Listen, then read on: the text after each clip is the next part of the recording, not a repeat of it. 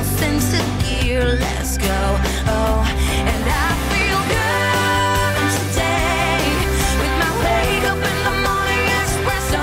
I feel good today. It's my feel good breakfast show. Good morning, welcome to it. It's a beautiful Tuesday morning. You are live with Graham Richards and the team from Expresso. Thank you so much for keeping it locked. We're going to do something special today. I can feel it in my bones. And I know we're all about that positive energy, about making the right choices, about changing the world for the better around us. But I'm going to take the pressure off this morning and say, let's just cook. Let's just get in the kitchen, do something simple and make a healthy choice in our own lives. And it's all about healthy choices in the kitchen this morning. For all of you who have already started to run out of ideas of what to make for breakfast, lunch and supper, stay tuned. We have got you covered this morning. How does this sound? A grilled tuna and avocado chili salsa. Then we've got a sump and bean summery salad. Good morning. Take care of lunch.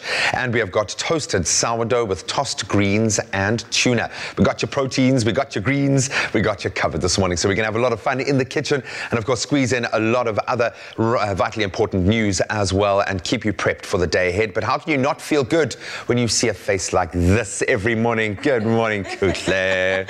Good morning to you, G. A very good morning to you, South Africa. It's the start of a brand new Tuesday morning, and you know we love reaching out to you on our social media platforms to get the conversation flowing and going. And today it's about something that's truly important, and I'm sure that has affected a number of people across the globe. It's Stroke Awareness Week, and we've got the professionals to answer all of your questions. Do you have any questions about having a stroke? Hashtag Expresso Show. Perhaps you've experienced it yourself, or a family member has experienced it yourself, or you have questions such as how do you prevent it from happening to you, or if it does happen, how can you, or what can you do to make yourself, feel a little better or to understand it a little better. So make sure to keep the conversation going and flowing using the hashtag Expresso Show. But now it's time to get the ball rolling, starting off with those news headlines. Here's G. Thanks so much, Kutle. Let's start here in South Africa, where power utility giant Eskom has now begun bulk electricity interruptions at Dr. Beyers Naudé local municipality in the Eastern Cape due to unpaid debt. The embattled municipality currently owes Eskom 117 million rand. Eskom says the municipality breached its payment obligation, thus compromising the power utility's ability to continue the national supply of electricity on a financial sustainable basis. So in a 24-hour cycle, various areas in the municipality will now have power cuts for more than 6 hours. This could possibly double to 12 hours next week. Then the privately owned SA Airlink has officially changed its name to Airlink. This as the company wishes to put distance between itself and its former partner of more than 20 years, SA Airways. Now, Airlink terminated its franchise agreement with the SAA when it went into business rescue and failed to pay some 700 million rand of revenue for tickets issued on flights flown by Airlink. Airlink has since formed partnerships with large international airlines like Qatar Airways, Emirates, British Airways, KLM, Air France and United. Casting a wider gaze on the international front, Libya's state oil company has announced the reopening of the last major oil field under its control. That's just days after the country's warring parties agreed on a ceasefire deal. The National Oil Corporation has now ended all the closures of oil fields and ports brought on by a month-long blockade by forces loyal to Khalifa Haftar, the military commander based in eastern Libya. Now, Haftar's forces imposed the blockade in January when they were still besieging the capital Tripoli. Libya's economy is oil dependent. Now, with only 9 days before the presidential election, a senior aide to President Donald Trump has conceded that the U.S. is not going to control the pandemic. Instead, the White House Chief of Staff, Mark Meadows, said COVID-19 could only be defeated by vaccines and therapeutics.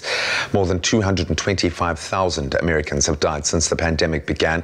And on Saturday alone, 83,718 new cases were recorded, just short of the record of 83,757 reported on Friday. So previously, the highest number of reported infections in a single day was just 77,362, and that was back on the 16th of July. Now, news of a book on inspirational black female scientists. This comes in the wake of Saturday's exciting event concerning the new Miss South Africa. Comes news of further women empowerment and progress. A book on the inspirational stories of 14 incredible South African women. Holding the Knife's Edge, Journeys of Black Female Scientists was penned by Dr. Tato Motlame and Dr. Evodio Setati, a postdoctoral fellow and chief scientist respectively in the SA Grape and Vine Research Institute of Stellenbosch University's Faculty of Agri-Sciences. The title refers to a Tswana and Sepedi proverb, which means a mother holds the sharp end of the knife. I love that, and the authors say it highlights the commitment and effort that women and mothers put in to ensure the success of their children. And the stories of these phenomenal women embody that proverb undoubtedly. The end result is the first of its kind in Africa and a must-read. It features the likes of Professors Mamokgethi Pakeng, the Vice-Chancellor of UCT, Tebelo Nyokong from Rhodes University, Matsai Diale from Pretoria, Knox Makunga from Stellenbosch University, and Koza Dlova from the University of KZN, Rothilwe Nancy Paswana Mafuya from Northwest University, Salome Maswime from UCT, and Doctors Patience Mtunzi Kufa and Nomusa Dlamini and Rapela Mapanga of the CSIR. So congratulations to all of the ladies, and it seems like a must-read and inspirational way to kickstart our day this morning. That's where we leave our news for now. Let's get into those sporting headlines.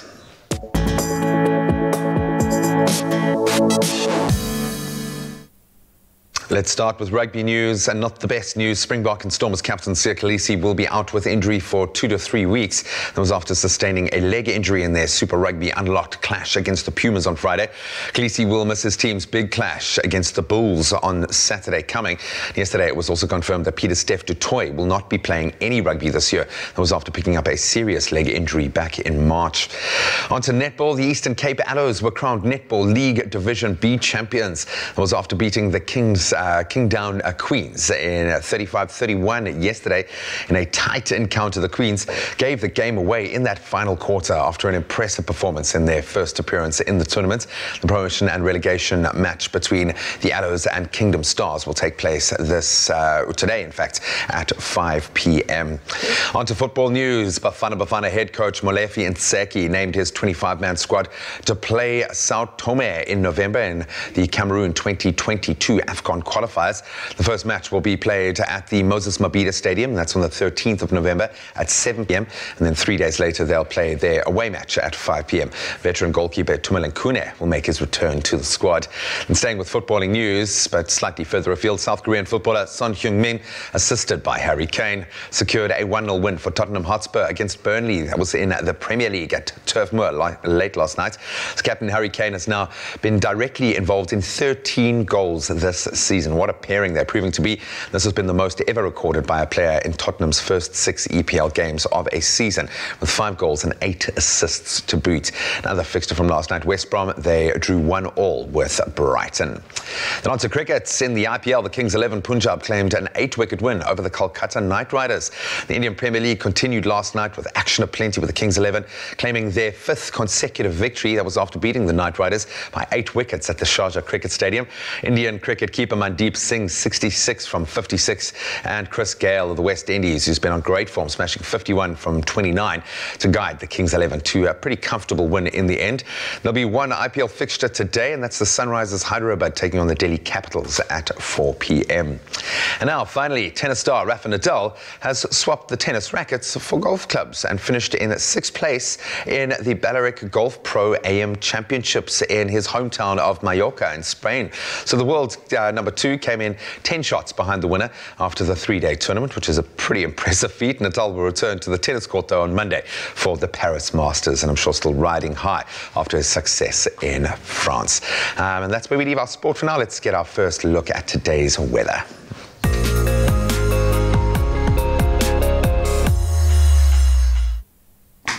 Let's get into it with your sunrise pictures. We have received a heightened number of responses to your sunrise pictures.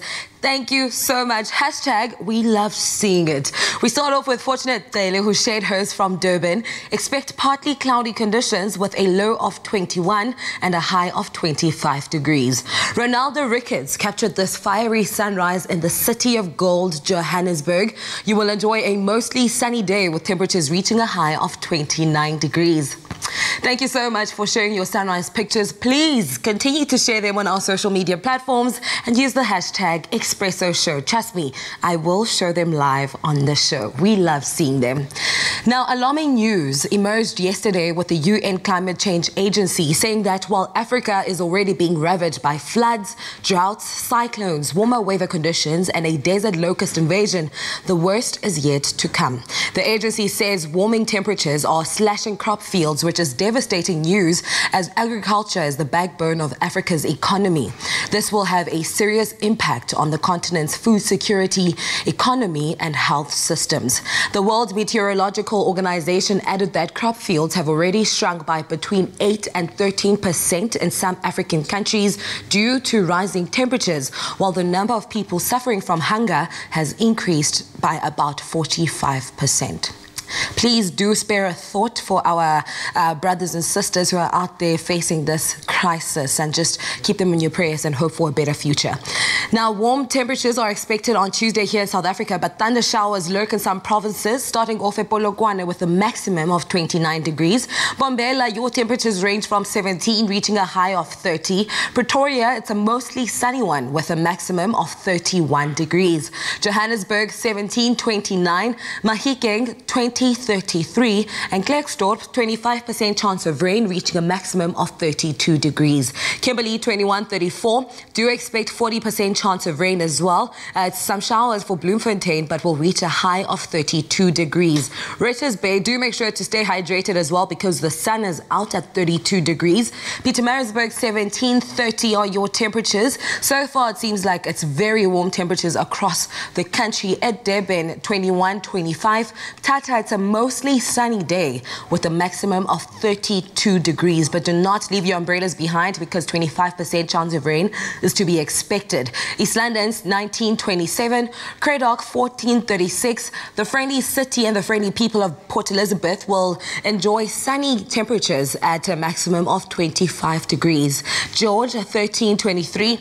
The mother city Cape Town 15:21, Worcester 10:29, and Sutherland starts off the day at a low of 7, but will reach an afternoon temperature of 27 degrees. A sunny day in Uppington indeed, with a maximum of 37 degrees. Now, that was the 6 o'clock weather roundup. We'll have another look at the top of the hour. Remember, whichever part of the country you're in, whatever the weather, make sure to have yourselves a feel-good kind of day. And think about some of that sunblock if you're going to be out in the heat. But thanks so much for that, Kutle, and to everyone who sent through your beautiful sunrise pictures. It really does mean the world to us. So we are going to be obviously being very health focused today. We are getting into stroke awareness, having a vitally important conversation there about preventative methods, and a lot of that stems from our lifestyle. So we thought we'd add a little bit of extra weight behind that conversation with some incredibly healthy meals today. Help to inspire you. We've got a grilled tuna and avocado salad to be making in just a moment. Teresa Uliet's going to help us with that, and then we'll maybe get into some of your birthdays as well. So happy birthday, and if it is your birthday, we'll be celebrating with you in just a moment. Oh, you can make my day.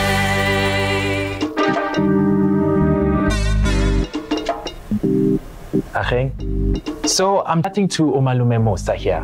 He's owned a small clothing factory for years now, and he's always inspired me with his success.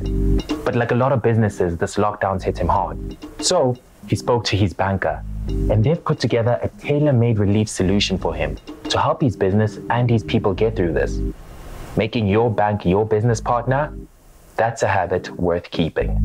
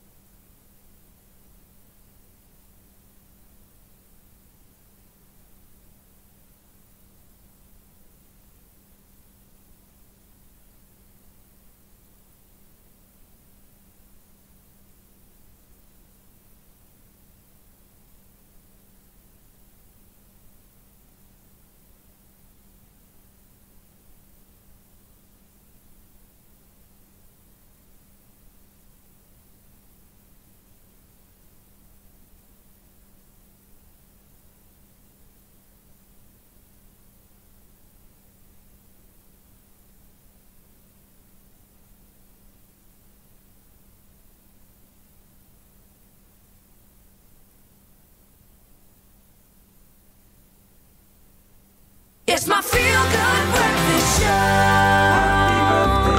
Happy birthday. Happy birthday. A very happy birthday to you.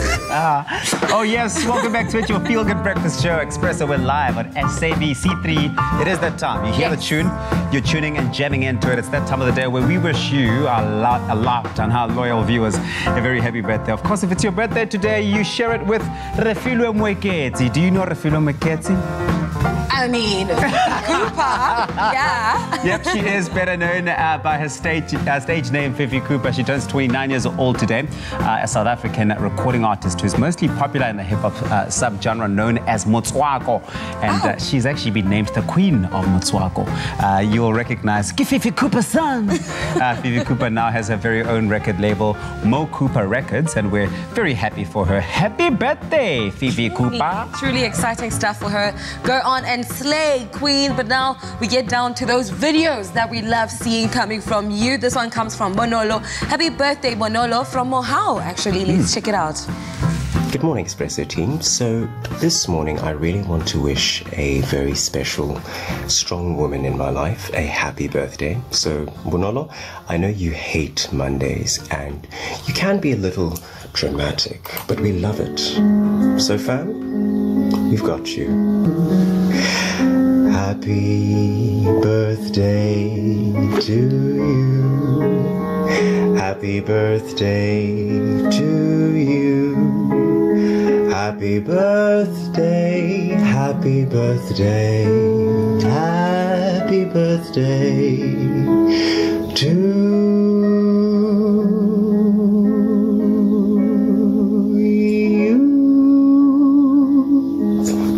Go extra and be loud.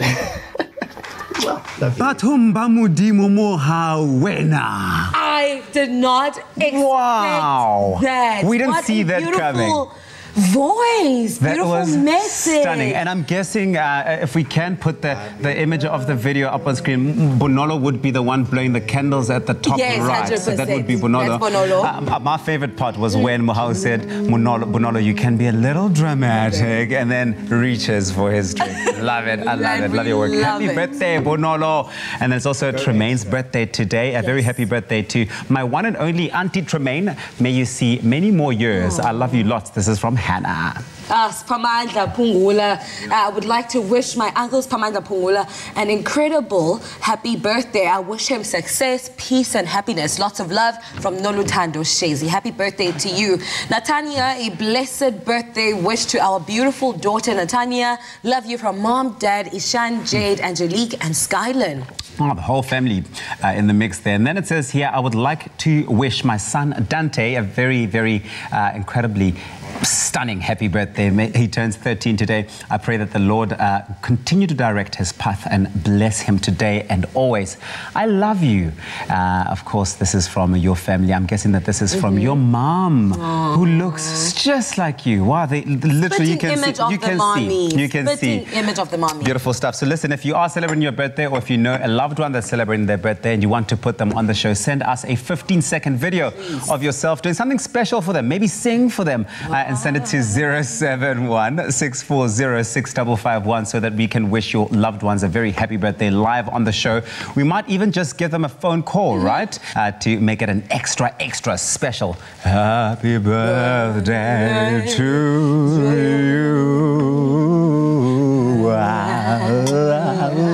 I don't know if that was extra special, guys. It was very special, though. It was very, very special. Welcome back to the kitchen. Welcome back, Teresa Ulyate. She's bringing a pop of freshness. I think with the beautiful coastline that we have, our affinity to the ocean, our love of nature and sustainably caught and farmed fish, we have developed a love affair with seafood, understandably so, and we get some of the best in the world. I think South Africa is blessed with an abundant and sprawling coastline. We want to be able to make the most of it. Some of the richest and most diverse diverse sea life anywhere in the world. And it's no surprise that as a result, we have developed this love for seafood as part of our diet, which is great because it's incredibly healthy. And thanks to Be Well, we've got your next fish fix sorted. How does this sound? Delicious grilled tuna with avocado chili salsa. We're going to make the smart choice this morning and watch as we get schooled in all things seafood with Teresa. Teresa, welcome back. Hi, thank you very much. Again, I've got to pay you your dues. When you do bring a healthy dish in, it's super healthy, okay? So it balances out all the beautiful sweet treats that we make. And I don't want to put you off making sweet treats, because I do love those, okay? But this really is unbelievably healthy. Yes. And it's fresh. Fresh and lots of colour and flavour. You know, when you see all this colour, there's a lot of nutrients there. There's protein or veggies, so a very, very good one to make. And oils. And obviously the Be Well canola oil comes with the Cancer Smart choice, the smart seal of approval, if you will. So we know that this is an incredible cholesterol-fighting, heart-healthy addition to any meal. Yes. Which is great. And this is going to be kind of the binder, I'm assuming, of our salsa that's going to bring everything together. Yes, we're also going to use it in our marinade, so it's the basis of our marinade. I've put a little bit in the bowl with some lime juice. You can use lemon juice as well, which we know also goes well with fish. A bit of salt and pepper. And then we've got our beautiful tuna Look at those steaks. It's amazing. So you're going to pop that in and just leave it for about half an hour. So you can and when you're marinating a fish, is it to break it down? Is it to flavour it? What's the idea? Mostly flavour. It's going to add flavour to the fish. And especially with something like tuna, it's got quite a robust flavour. So you don't have to be shy with your marinade. Okay. I love tuna because it is, when you say a tuna steak, you do get that really you get the chunk of flesh, which is great, but it's that umami, that meatiness in tuna that really ticks all the boxes for me. Yeah. So while that's marinating, you can make your salsa. And yeah, like you said, lots of very fresh ingredients. So I'm going to put some avo in here. I'm going to cube up some tomatoes. An interesting thought. I mean, while we are all about sustainability when it comes to our seafood, that's something that we are constantly governed by the SASSI green list on this show, and that's something that we very proudly advocate. But right down to our canola oil, sustainability is important here. All of the ingredients, everything that's going into this, sustainably farmed, sustainably fished, sustainably caught, sustainably managed on every single level, which is great to know. And I love the fact that Be Well is a proudly South African brand. So we're supporting that. So very, very important.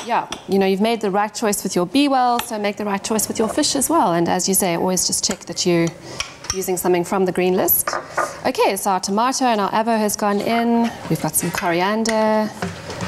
Again, a little bit of lime. You can always substitute the coriander for something that actually tastes nice. That's fine. No, I'm joking. I'm sorry. I know. Love a bit of coriander. Do you know that it's gotten to the point that complete strangers stop me in the street to talk about the pros and cons of coriander? Really? Like, I've become the poster child. It's a thing now. For the raging debate around coriander. You could use parsley if you really want. Yes, you could. Yeah. A bit of chili bit of basil. and then, yeah. Just a note to self, okay? I say this, and I really do say this to myself as much as a warning to you. When you're chopping the chili, watch touching your face and your eyes. Yeah. I'll often use a pair of scissors and just and just then step away. Yeah, because really it's nasty, especially if you're going to be using little bird's eyes or like a hot green chili or. Yeah, you don't want to go there. I would think a habanero is probably a little too hot for a salsa. Well, it depends on your preferences, what you prefer. All right, so the salsa's all done, very quick and easy. And then what you want to do is you can cook your tuna over the coals, on your griddle pan like we're doing today, or under the grill. I love doing it on the braai because you get that beautiful smoky flavour that goes with your creamy, smooth salsa. And tuna, you don't want to overcook it. I mean, with any fish, you've got to be careful. But you want to do a high heat and, just a couple of minutes per side. Because you only really need to sear it. It doesn't need to cook through entirely. It can be rare or medium rare. And you don't want it dry and crumbly. So high heat, just a couple of minutes. And then once it's done, you pop it on your plate, you top it with some salsa, and you can serve it with some beautiful seasonal veg or a salad. And this, I think, it's ideally because you've got this beautiful kind of slab of wonderfully textured tuna. You want, in the salad, you want a bit of crunch. Yes. You need the texture, Definitely. the textural elements, if you will, to be able to go with that. But That's you're right. getting one of the purest sources of protein in nature with tuna, which is so good for your body, and it's so easily absorbed into your body. So make sure that you kind of add to that a super mix of nutrients in your vegetables, the oils in your actual oil, your B-well and your avocado. You're getting all the aminos through this beautiful, fresh, popping salad on the side. And a bit of zing. I think you need a bit of that, a bit of the lime, a bit of heat, something just to kind of add a bit of spice. And you can finish it off with a squeeze of lemon or a squeeze of lime, and it's a beautiful summer dish. You know, the weather's finally improving, and this is perfect for a lunch or a dinner, or to have at the braai, something a bit different. Yeah, I would love to do it on the braai. Absolutely beautiful. So you can find this entire recipe on expressoshow.com. That's where we house all of our culinary inspiration. I am going to give this a little bit of a taste, just to put our, and I can feel the studio team like, it's going to have coriander. Yes, I will. Who knows? Maybe this is the turning point. This is the tipping point right here. You never know. Is that good?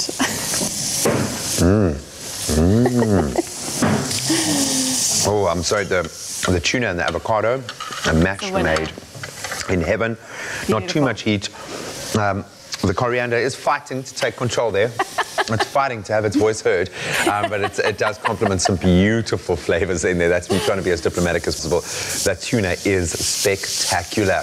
Beautiful. So let's take you through this incredibly healthy, nutrient-rich and delicious recipe. Take you through a blow-by-blow of how we arrive at this beautiful end creation. Take a look.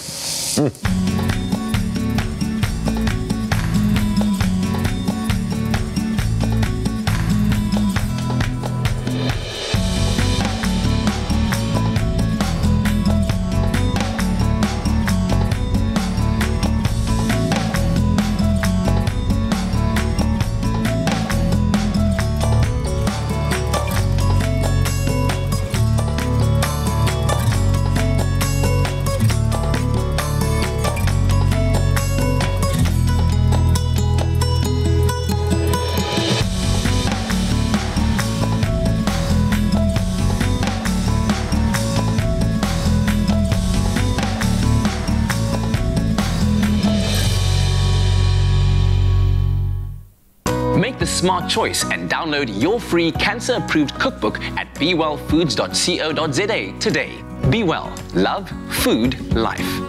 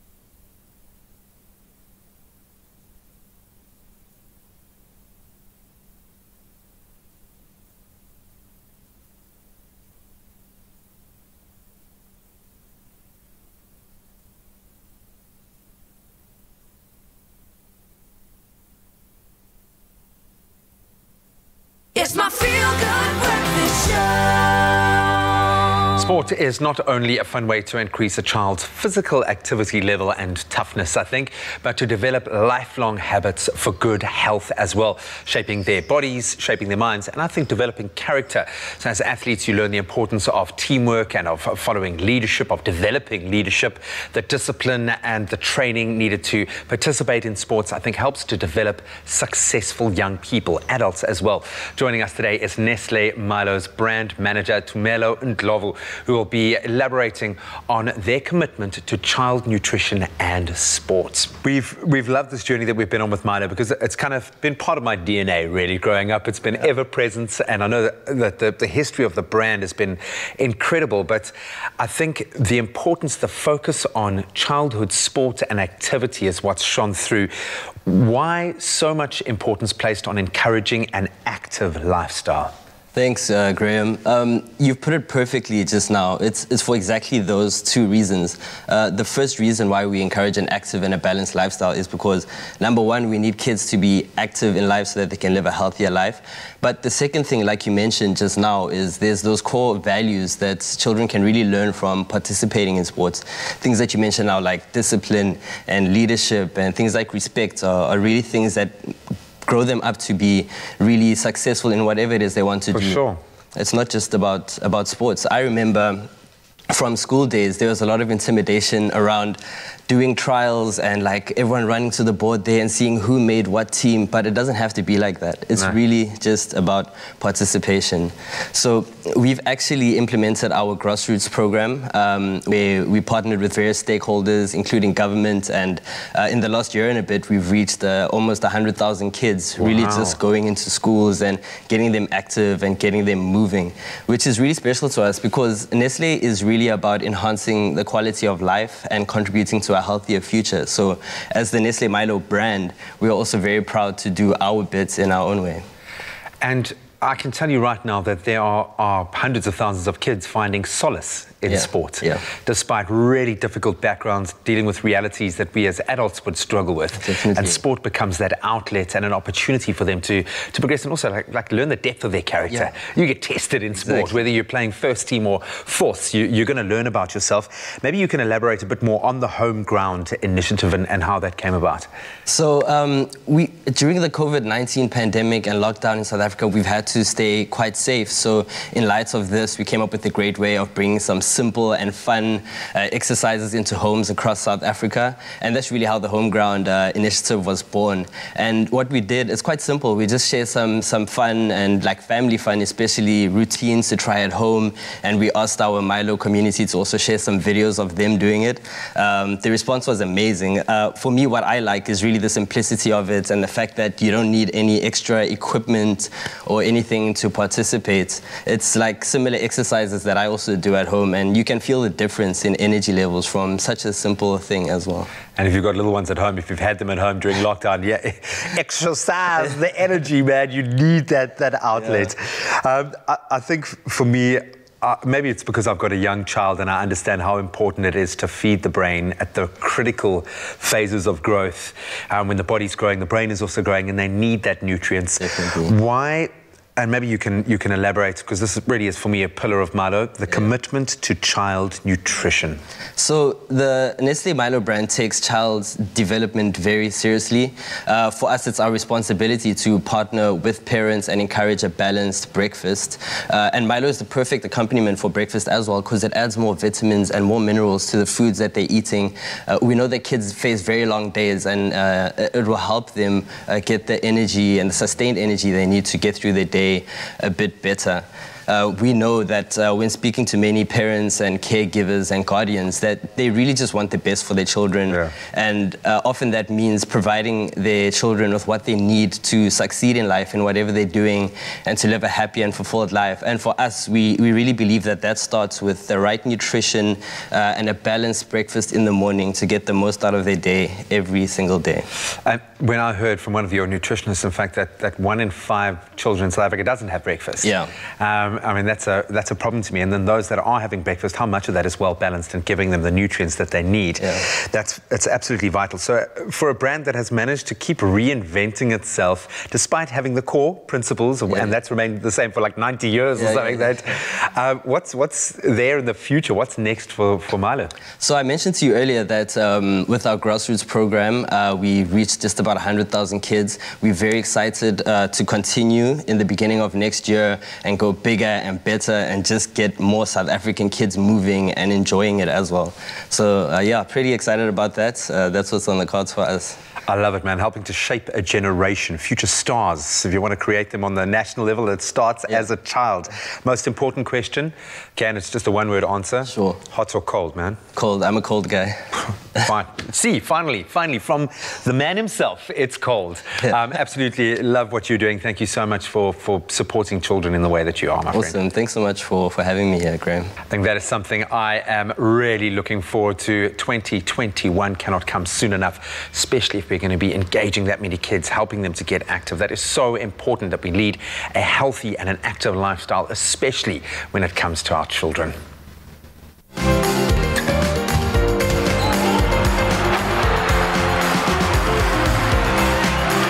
Breakfast your day with Nestle Milo. Thank you very much, Graham. Such inspiring words coming through. It's all about looking at what we can do for the future generation in sports, teaching them to be young, disciplined, professional and considerate individuals. Right now, though, it's time for us to look at how we can make someone smile this morning because we're about to announce a winner. We're about to be 100% announcing our winner. Get your 100% goodness with Crush. Scratch and stand the chance to win hundreds of goodness prizes for 100 days with hashtag Crush100. Made with love by Clover. Now we're all about being all 100 here in the studio. Are you feeling 100 this morning? Always 100%, always. It's truly exciting. Got my juice in hand. What else could a man ask for? I'm definitely helping myself to that after this. Now, when it comes to keeping your body and mind in tip-top shape, exercise is important. But how do you stay 100% motivated, Uncle Tabsy, you may ask? Well, we're bringing you a fitness tip to keep you focused. But before we get into that, we have to announce our Daily Crush 100% Goodness winner who's walking away with a fitness watch. How beautiful look at that. Is that? That is like the ultimate gadget for anyone who is into fitness. The drum roll is already going and the winner is Chanai Masia. Let's get your face on the leaderboard. Yes, that's our 100% Crush winner this morning, Chanai Masia. Let's see. Out there at oh, look at that. Wall of Fame. You've made it. 100% goodness winners. You have made it. You have made it. Now, here's the thing. We've asked our resident fitness guru, Raul de Monet, to give us some fitness tips to help everybody get into that 100% fitness routine and regime. And here they are. Number one, here's an idea. How about signing up for a virtual event? 100%. Yes. You don't have to be at a live actual event to be a part of the experience. There's so many of those virtual events taking place all over the place at the moment. You can't miss out. You haven't got an excuse. The second tip is nothing focuses the mind as effectively as the prospect of an event. Yeah. You know, when you're looking forward to something, when you know something's going to be happening, you know that it's a friend's wedding coming up in December, or December is about to happen and you want that summer body. That event of December coming, those beach visits, let those motivate you. It gives you a clear target to your workout. So you know, okay, if I'm wearing this bikini like this, or and I'm posing like this, if I'm posing like this, you know. And the other tip here, it's a top tip.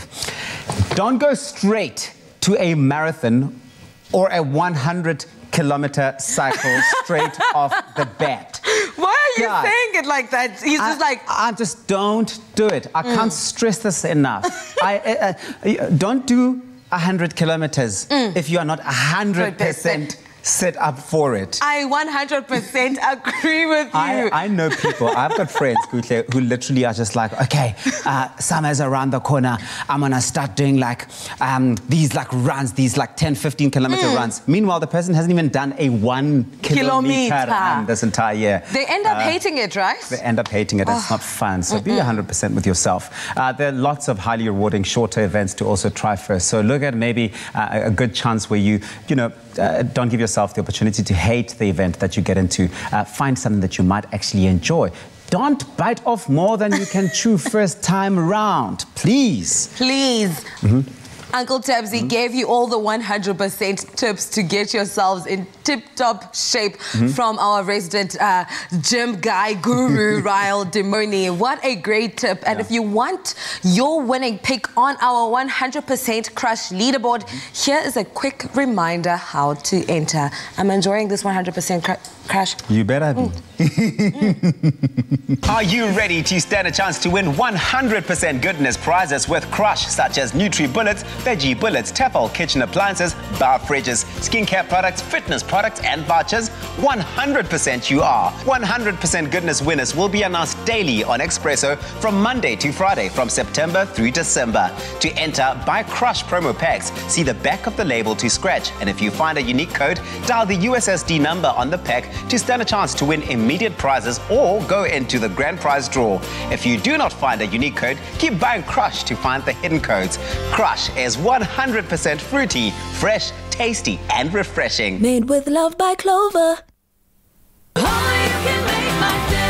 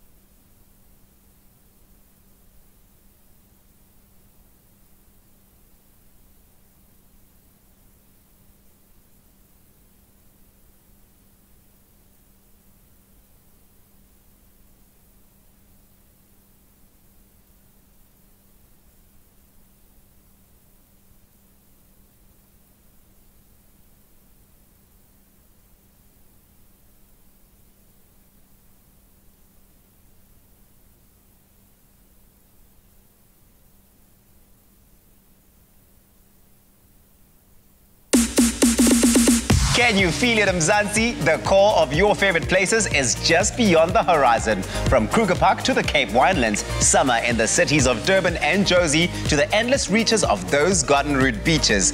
Protea Hotels by Marriott welcomes you back. With Marriott Bonvoy members enjoying 25% off, including free breakfast, and non-members 15% off. Book your dream escape now on Marriott.com. It's my feel-good breakfast show.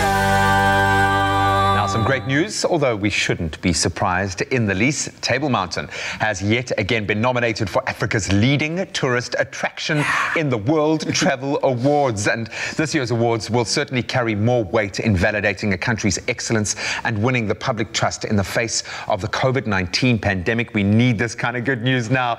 And joining us to speak about the award nomination is Executive Manager of Brand and Marketing, Giselle Esau. Giselle, a very good morning. Hi, good morning. Thanks for having me. So good seeing you, Giselle. Now listen, firstly, congratulations on the nod. Now, we believe you obviously won this last year. It was the Table Mountain leading tourism attraction of 2019. But how hopeful are you that you'll win the award again this year? I know G and I definitely are on the column. We've got to do it. We're voting, yeah. Good news, yeah. We won it last year, leading attraction in Africa and the Indian Ocean. So we've been nominated in the same category, which we are super hopeful about. I think we have a really good chance for that one. And the other good news is we've also been nominated as the leading attraction in the entire world. So that's a huge one. And we're hoping that we can win that one too.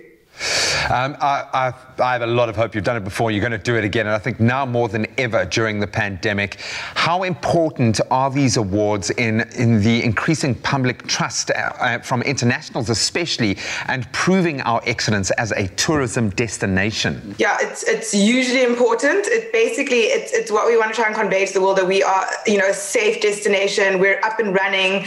Winning things like this just basically, it emphasizes to the entire world that we are, the place to be. We want to encourage, it's not just for the mountain, it's for Cape Town, it's for the country. It's to increase this ever-growing trust amongst people and travelers that they can come to the leading attraction in the world or in Africa and just feel safe and know that, that this country and this city is open for tourism, which is our biggest message. And we want to work with as many people around that. I mean, this award is not just for Table Mountain, it's really for the people. For SA, yeah. Yeah, I love that. Now, obviously, as important as it is, does this also, I would imagine, remind us that as a part of the world, Table Mountain is kind of still here, and is it more to just keep us at the top of mind? Because I'd imagine we're up against some stiff competition, to be honest, eh? Yeah, I mean, it's not an easy feat to win this one by any means. We're up against some really big names. I mean, at Ferrari Park in Abu Dhabi, wow. It's big name, and we need to beat these big guns that people already know. We need to put, South Africa back in the spotlight, I think, especially during times like COVID.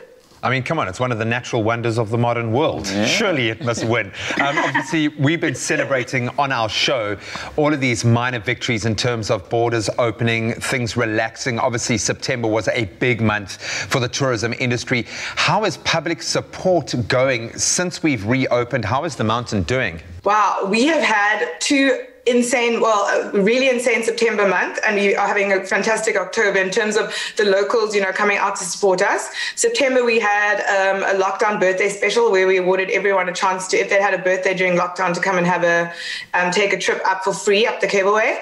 And we had 16,000 people come and redeem those tickets. We also had, a lot. We had a busy weekends in September. Then we had a comeback special, which was buy one ticket, get two free. And we had, I think it was also about 2,000 people who redeemed that. We saw 31,000 people in September, and that to me says that people are willing to support the local travel and tourism again. And October, we've got the 100 Rand special, and that's for the weeks only Monday to Friday, and you can get that online. But yeah, it's 100 Rand, it's 50 Rand up, 50 Rand down. It's a total bargain. I would recommend it, and Raul, I'm sure, agrees. You run up and you catch the cable car down, baby. I was literally going to say that. Gee, I was literally going to say that. And it leads to my next question, actually, G, is I'm one that literally always, I run up the mountain and I take a lot of guys up with me. And what I'm noticing now is we get to the top and obviously you earn the reward of the beautiful view, but then you catch a cable car down to rest the legs. I've had instances where some of the guys that I'm with are still a little bit anxious of going into the cableway. Sure. So my question to you is, just to kind of put guys' minds at ease, what are some of the COVID-19 health and safety measures that you put in place to kind of ensure that, it is safe to actually use the cableway, the mountain's good to go, and you don't have to be so anxious? Yeah, so of course we've got really strong COVID measures in place. You're not allowed to enter the cableway unless you're wearing a mask. The cableway normally takes up to 63 people plus the cabin masters of extra, so 64. We are now only filling up to 50% as per the regulations. We sanitize areas throughout the site. So bottom station, top station, you can sanitize. We sanitize before you get in the station. We also sanitize the cable car after trips.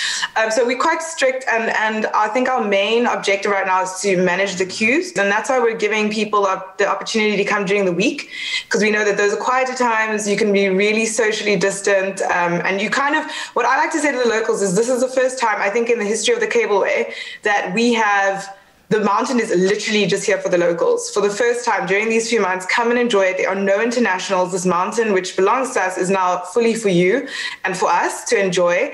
I've seen during the week as well, people just kind of they're so socially distant. It's almost like you're getting a private car. So yeah, we're trying to do our best to kind of keep the queues in check by offering these amazing online specials that, come during the week, come when it's quiet, come and enjoy this mountain as a South African, and for the first time without any internationals to kind of take up space. I'm going to say, go and spend your lunch break if you can. If you live anywhere in the city, I'll just go and nip up. I can speak from my personal experience. I've had quite literally some of the most life-affirming moments of my life on that mountain. It's something truly remarkable and special, and I'm constantly blown away by the fact that it's ours and it's there. It's my mountain, I always call it. She is mine, okay? And that feeling I get when I come back into Cape Town if I've been away and the first thing I see is that, it's amazing. So my heart's in this one, and I know voting obviously just closed Sunday the 25th of October at midnight. When will you guys hear who has won it, or hopefully that you have won it? When are the results out? As far as we know, it's early November, so it's not a lot of time. We'll probably know really soon, and then, I mean, fingers crossed. So we do know it's early November as far as we know, yeah. Oh, good luck. Good luck. actually nervous. Good luck. I'm very nervous because I take it personally. If we don't win this, it's going to cut me deep, man. It's going to cut me real deep.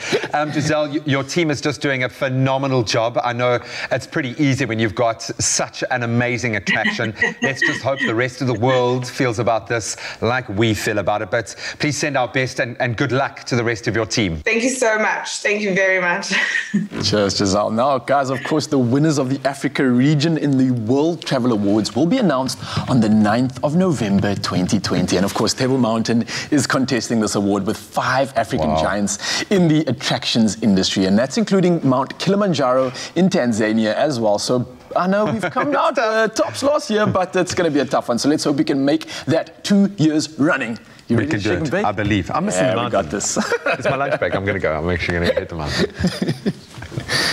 Because the thing is, it is adventure season, so you want to make sure that you're out and about, you're doing those kind of things. It's time, though, for us to make one more person smile by making them a Smooth Tropica winner. And you could be using this week's grand prize towards a trip to see Table Mountain. You've seen how beautiful it is, the amazing stories that come out of there from anyone that's ever been to Table Mountain. You've been to Table Mountain twice. I've been to Table Mountain twice. The first time was with the high school trip back in the day, and the second time, graduation day, because my mom hadn't seen it, so it was an experience for her as well. And truly marvelous. The third time, it's going to be you and I hiking up Table Mountain.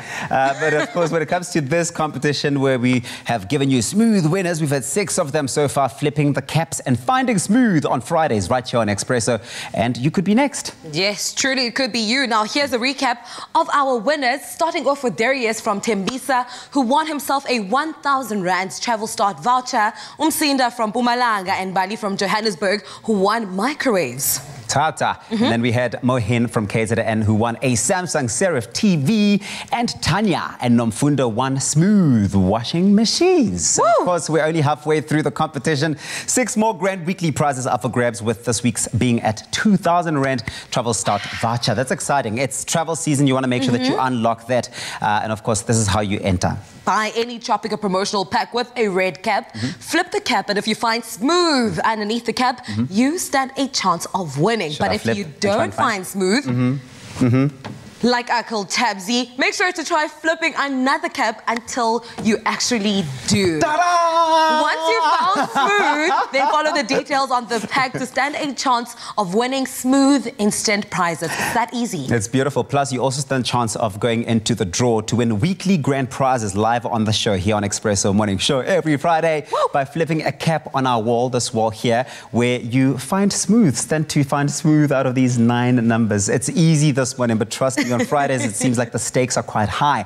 And people often do struggle with it a little bit. Right? And this Friday, you could be flipping the caps for another chance of winning a 2,000 Rand travel start voucher that can be used towards your next holiday trip. So go on and get your Tropica today to enter. The more Tropica you buy and find smooth, the more chances to win. T's and C's on tropica.co.za. We could be calling you on Friday to flip the caps. Oh, you've already found smooth. Are you smooth or not smooth? Buy Tropica. Flip the cap. If you find smooth, you stand a chance to win smooth prizes. Tropica, nothing smoother.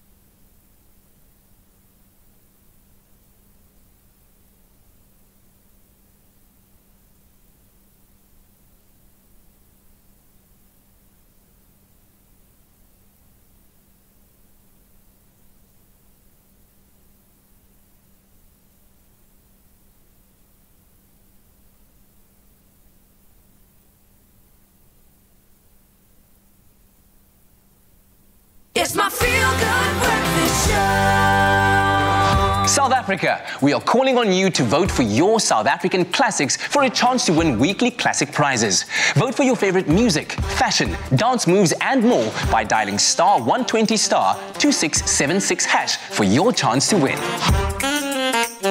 Made with love by Clover. Welcome back to your Feel Good Breakfast Show. Expresso here on SABC3. Now we're back in the kitchen for one of the most loved classic dishes here in Mzansi, and that has to be samp and beans, also known as umngqusho, which is one of my favorite dishes in the entire world, especially when it's prepared by my mother. So Teresa, no pressure, okay? It's one of those comforting homegrown dishes that is typically enjoyed warm, especially on a cold, rainy day.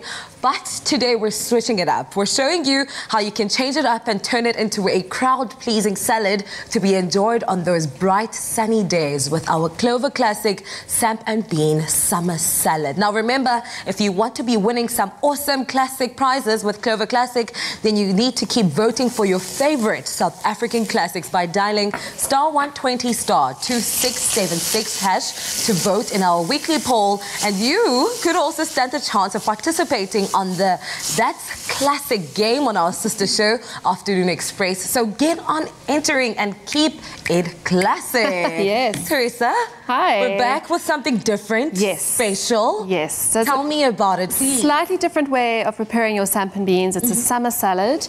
You know, a lot of us like it plain or in a curry or a stew. So this is something a little bit different, but very, very delicious and lots of fresh ingredients as well. So it's lovely and light and flavorful.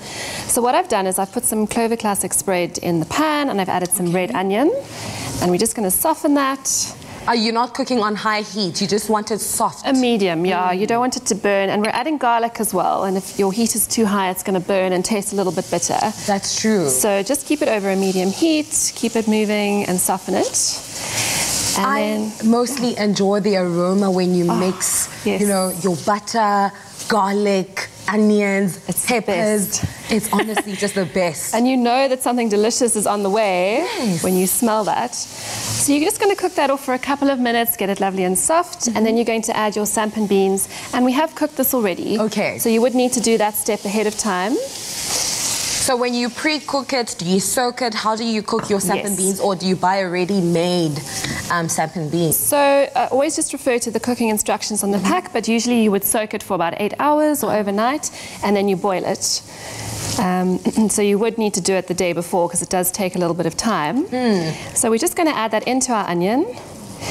And of course, I mean, this is very good for us. We've got vitamins and minerals, and the beans have got protein and fiber, so it's a lovely, filling, nutritious meal. So mix that together, and we're going to add some cherry tomatoes, a bit of colour, and some salt and pepper.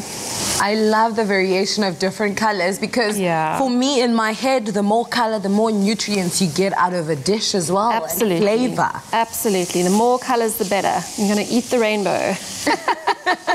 And that's exactly why we are here. Let me know actually how you prepare your samp and beans back at home, because as I mentioned earlier on, we usually eat it when it's like cold, a rainy day, and we mix it with lamb sometimes or mince. Everyone's got their own way of doing it. Yeah, and you can cook it with water, you can cook it with stock, you can add spices, so you can really kind of customize it to the way you like it. Right, so that's done. We've just tossed that together. Very quick and easy. And I'm going to pop it into a bowl. Just like that? Just like that. And we're going to add some more fresh ingredients. Can I ask you to help me with the marinade while I'm doing that? Not a problem. So we've got all our ingredients here. So we're going to add 1 scoop of our Clover Classic mayo and Clover Classic dairy snack. Okay. So you can pop that in the bowl. All right. So 1 scoop of each? 1 scoop of each, into the bowl. And what I'm doing here is I've got our mixture that we cooked earlier, and I'm going to be adding some fresh vegetables. So some red pepper and yellow pepper. On a normal day, would you then allow it to cool off before you add your fresh vegetables? You can let it cool for a couple of minutes, I'm going to add some cucumber. I've got the mayo in there. Brilliant. So we can add a scoop of the Clover Classic. So I've added cucumbers and spring onions, and I'm going to add some olives as well. And then just mix it together. Very, very easy. Are you an olives person? I am, but I know it's not for everyone. So if it's not your favorite, you could leave it out. Do you like olives? Not at all. Not for you. Not at all, but I do not mind olives, to be very honest with you. But I have a theory. So people who eat olives enjoy pineapple on pizza. I'm on the fence with that one. Okay. I'll eat it, Okay. but it's not my first choice. It's not your preference. But I won't turn it down, no. Oh my goodness. So that looks brilliant. So you're going to add in a bit of chopped coriander and parsley. The whole thing? The whole thing, yeah. Okay. Lovely freshness. And then you can also add a little bit of lemon zest. So lovely and fresh. I can That looks imagine how good. flavorful it's like it will taste. Absolutely. Wait, when you say lemon zest, do I cut it and then? No, you can just grate it straight in. Oh, okay. And then I'm going to cut it in half, and you can squeeze some fresh juice into it as well. Awesome. So awesome. very easy. You know what? Lovely this flavour. is just classic, okay? It's a classic Totally. experience that you need to learn, and you do not want to miss out on this timeless taste. So head over to, our website, expressoshow.com, to get the recipe, and remember to tune into Afternoon Express on Monday to see how you could be winning some of those classic prizes by voting for your South African classics in the weekly poll. And if you've missed any of the steps to this samp and bean salad, well, here's a quick recap. But firstly, just look at how perfect it looks. We've added a little bit of feta, and what you can do is drizzle your dressing over the top, and you're done. Very, very easy and fresh. Okay, so I'm holding you back basically here, okay? That looks like that's fine, so you can mix it together. Mix. Okay, and we're going to add a little bit of lemon juice in there. So we mix that in, and we drizzle it on top. Easy. Beautiful. Gorgeous. So you can have it next to the braai as a side dish.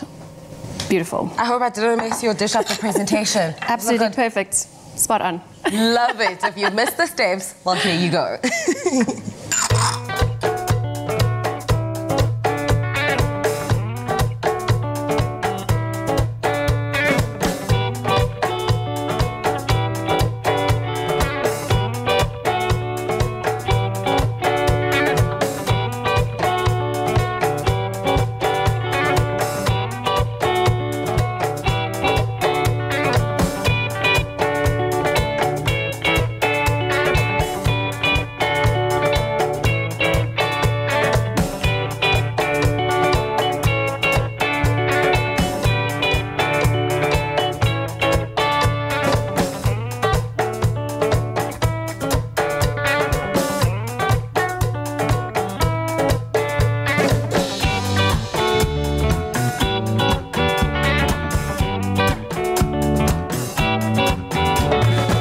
Made with love by Clover. Oh, so yum. Oh, so delicious. Time for us to take a look at those news headlines. We start off here in South Africa with Tourism Minister Mamoloko Kubayi-Ngubane said that the government is hopeful of opening the country's borders to all countries before the December holidays. Kubayi-Ngubane said that the opening of the country for international tourism would be a major boost to the economy, but stressed that the government has to balance this with the potential risk of enabling a second wave of COVID-19 infections. If infections were to climb once again, the tourism sector would lose many more jobs and a lot more businesses would go under, she said.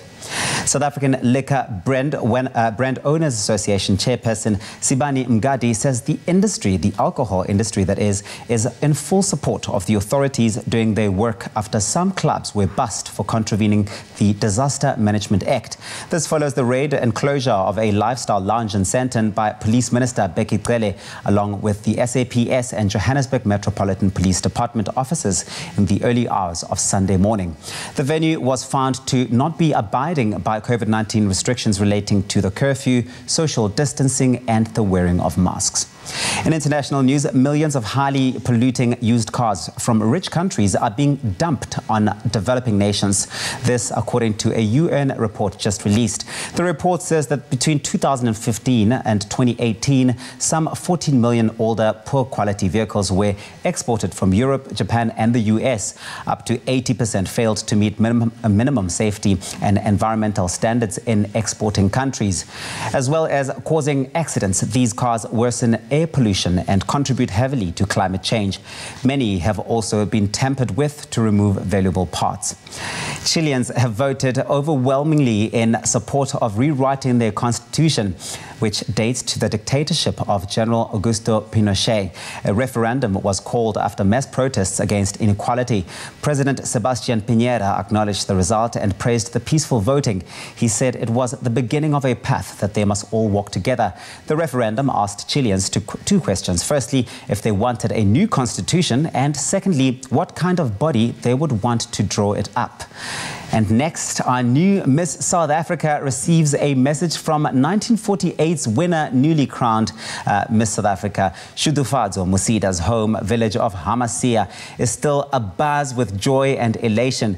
Now, located 142 kilometers from Polokwane in the Vembe district municipality is where the new Miss South Africa calls home. She says the entire village brought her to where she is now, and it has sent her a message of hope that where you come from doesn't matter.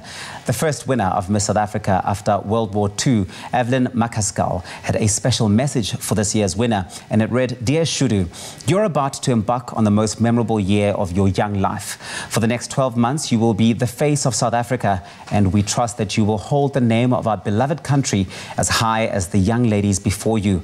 Hamba notiko, go with God." Makaskil was crowned by General Jan Smuts in the Johannesburg City Hall. That was back on the 9th of March in 1948, and among the judges were Miss America, Miss France and Miss Great Britain.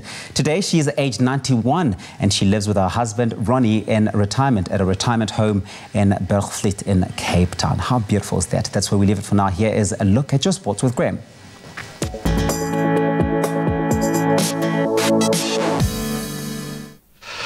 Let's start with our rugby news first, and unfortunately not the best news for the Springboks or Stormers. In fact, as Captain Siya Kolisi will be out with injury for 2 to 3 weeks. That was after sustaining a leg injury in his Super Rugby Unlocked clash against the Pumas on Friday. So Kolisi will miss his team's big one against the Bulls this coming Saturday. Yesterday it was also confirmed that Peter Steph du Toit will not be playing any rugby this year. That was after picking up a serious leg injury back in March. On to netball. The Eastern Cape Aloes were crowned Netball League Division B champions. That was after beating the Kingdom Queens 35-31 yesterday in a tight encounter. The Queens gave the game away in that final quarter after an impressive performance in their first appearance in the tournament. So the promotion-relegation match between the Aloes and the Kingdom Stars will take place today, and that one's at 5 p.m.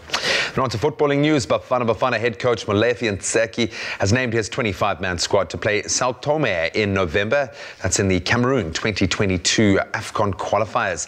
So the first match will be played at the Moses Mabhida Stadium, and that's on the 13th of November at 7 p.m. And then 3 days later, they'll play their away fixture at 5 p.m.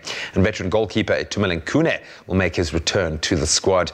And staying with footballing news, but a little further afield, South Korean footballer Son Heung-min, assisted by Harry Kane, yet again secured a 1-0 win for Tottenham Hotspur. That was against Burnley in the Premier League at Turf Moor late last night. So captain Harry Kane has now been directly involved in 13 goals this season.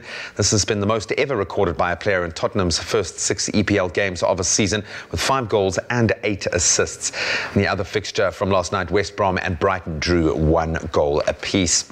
And on to cricket in the IPL, the Kings 11, they claim an 8-wicket win over the Kolkata Knight Riders. So the Indian Premier League has continued with plenty of action last night, with the Kings 11 claiming their 5th consecutive victory now after beating the Kolkata Knight Riders by 8 wickets at the Sharjah Cricket Stadium. Indian cricket keeper Mandeep Singh's 66 runs from 56 deliveries, and Chris Gayle, who's been pretty good form this tournament, of course from the West Indies, he smashed 51 from 29 balls to help guide the Kings 11 to a comfortable win in the end. There'll be one IPL encounter to look out for today, and that's the Sunrisers Hyderabad taking on the Delhi Capitals at 4 p.m. And then finally, tennis star Rafa Nadal has swapped his tennis rackets for golf clubs and finished in 6th place at the Balearic Golf Pro-Am Championships in his hometown of Mallorca in Spain. The world number 2 came in 10 shots behind the eventual winner on the day after the 3-day tournament. Nadal will now return to the tennis court on Monday for the Paris Masters, and I'm sure feeling pretty good after his recent successes in France. And that's where we leave our sporting headlines for today. Let's take another look at your beautiful sunrise photos and what the weather has in store.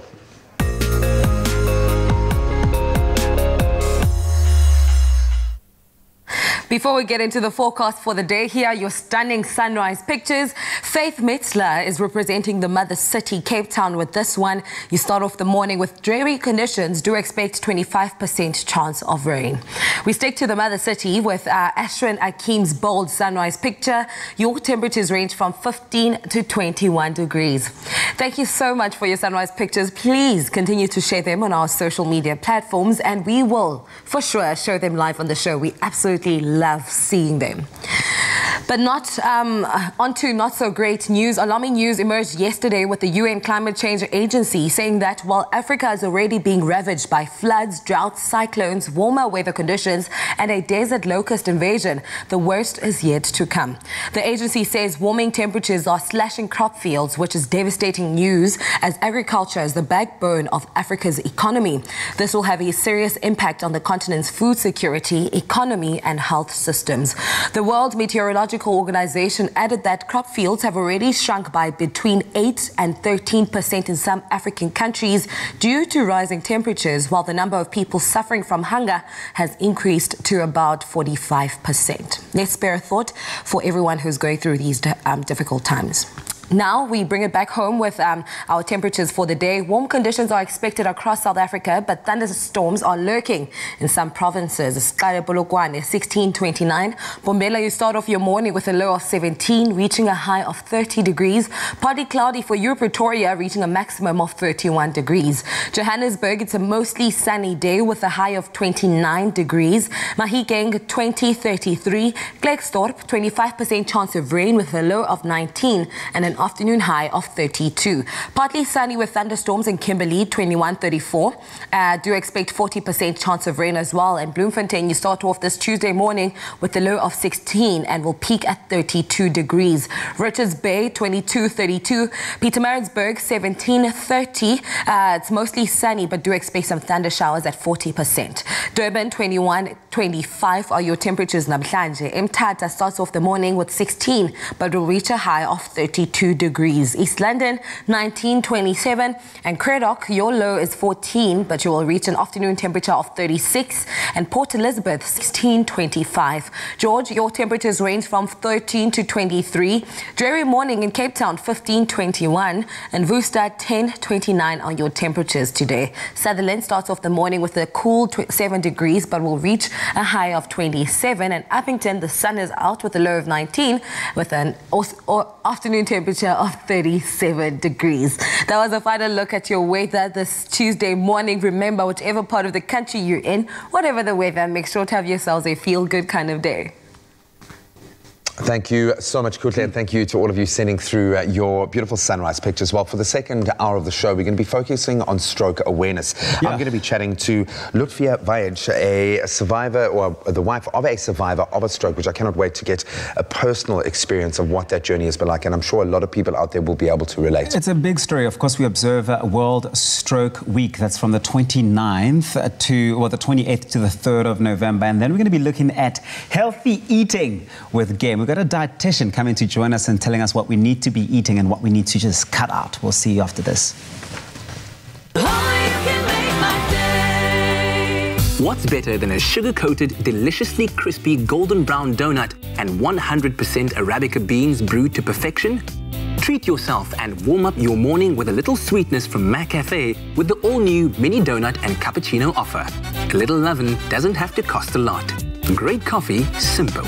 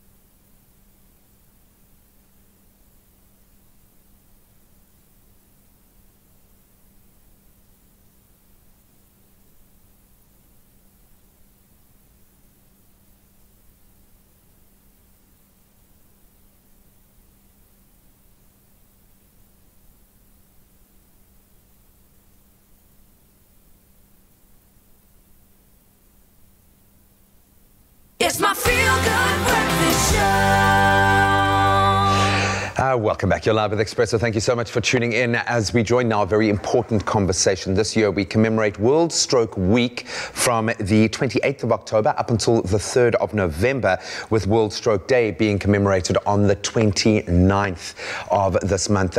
An unbelievably important opportunity for us to spread awareness around this. Now, according to the Heart and Stroke Foundation, around 70 South Africans die every day due to a stroke in this country, which is an alarmingly high number.